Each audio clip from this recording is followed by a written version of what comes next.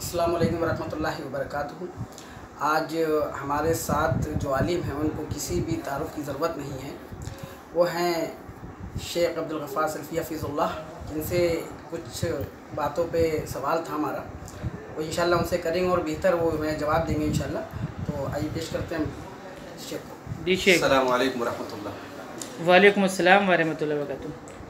शेख का अभी बीच में सोशल मीडिया पे कुछ बातें इस तरह से आई हैं कि आप शेख जलालुद्दीन हफ़िज़ुल्लाह ने आपका कुछ वीडियो पे आपके जो बिदतियों ने कुछ डाला था उस पर शेख ने कुछ दिफा दी है। तो कुछ बिदतियों का ये कहना है कि जलालुद्दीन क़ासमी हफ़िज़ुल्लाह अब्दुलगफ़ार सलफी साहब के शागिर्द हैं। अच्छा, अब्दुलगफ़ार सलफी साहब उस्ताद हैं। तो क्या इस पर आप कुछ रोशनी डालना चाहेंगे इन बिदतियों को बताने के लिए कि क्या मसला है? अल्हम्दुलिल्लाहि रब्बिल आलमीन वस्सलातु वस्सलामु अला सय्यिदिल मुरसलीन व अला आलिहि व सहबिहि अजमईन, अम्मा बाद। सबसे पहली बात तो ये कि अल्लामा जलालुद्दीन क़ासमी हफ़िज़हुल्लाह आलम इस्लाम के एक बेहतरीन ख़तीब,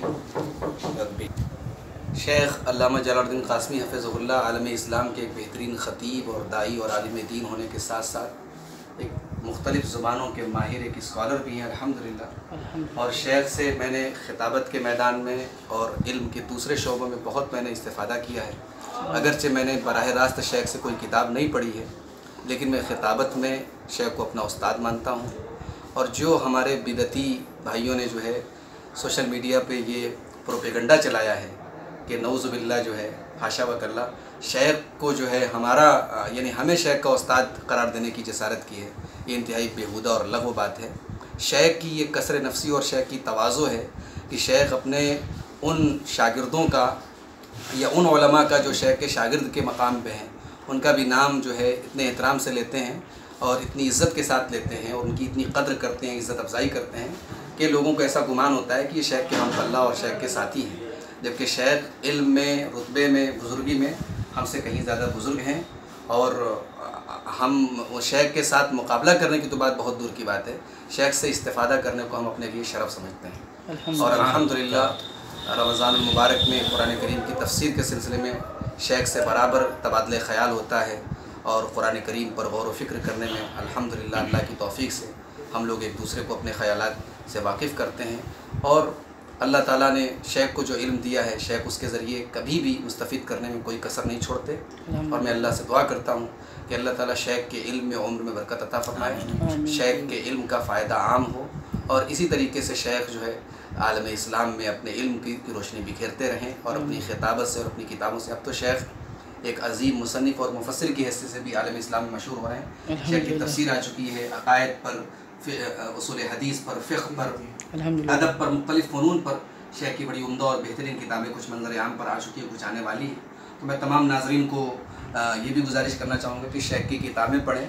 शेख की तकरीरों के साथ साथ शेख की किताबें भी उनके इल्म की आईनादार हैं और उनकी वसअत इल्म का अंदाज़ा शेख की इन किताबों से होता है, जो बज़ात ख़ुद अलग अलग फ़न पर एक जो है दस्तावेज़ की हैसियत रखती है। तो मैं आखिर में ये कहना चाहता हूँ कि शेख के ताल्लुक़ से ये इस तरीके की जो गलतफ़हमी फैलाएगी बिल्कुल बेहुदा बात है। शेख हमारे उस्ताद हैं और हम शेख के शागिर्द के दर्जे में हैं और हम इसको अपने लिए शरफ़ समझते हैं। अस्सलामु अलैकुम वरहमतुल्लाह। अच्छा शेख, जो लोग आपको कॉल करते हैं, परेशान करते हैं, तो उनके लिए कोई आपका पैगाम, कोई ऐसे लोगों के लिए जो आपको परेशान मेरा पैगाम यही है कि मैं एक छोटा सा तालिब इल्म हूँ और मैं समझता हूँ कि मेरा वक्त बहुत कीमती है। मैं उस वक्त को आप जैसे लोगों के साथ बहस करके ज़ाया नहीं करना चाहता। आप जैसे लोग फ़ोन पर हम जैसे तालिब इल्म को या हमारे उलमा को, असातिज़ा को आप कॉल करके परेशान करें और गाली गलोच करें और फिर सोशल मीडिया पे उनके वीडियो बना के सस्ती शोहरत हासिल करना चाहें, अल्लाह के वास्ते ये सब तरीक़े छोड़ दीजिए। इल्म एक अलग दुनिया है। इल्म की दुनिया में गाली गलोच नहीं चलता, बेहुदा इल्ज़ामात नहीं चलते। आप दलाइल का जवाब दलाइल से दें। अल्हम्दुलिल्लाह आपके तमाम जो है फ़रेब और धोखे की कलई हम इंशाअल्लाह दलाइल के ज़रिए खोलेंगे। हमें आपसे फ़ोन पर फजूल के मुनाजरा बाजी करने की और बहस करने की क़तई ज़रूरत नहीं, जिससे आप सस्ती शोहरत हासिल करें। बेशक इंशाअल्लाह कोई नहीं परेशान करेगा इंशाअल्लाह आज के बाद। और शेख आपको कुछ अपने आपके जो स्टूडेंट हैं, सब कुछ बयान ही कर दिया है। आप भी थोड़ा जी अपने दो अल्फाज अल्लाह तबारक व तआला जो हुस्न ज़न वो मेरे ताल्लुक़ से रख रहे हैं, अल्लाह तबारक व तआला इस हुस्न ज़न को कायम रखे।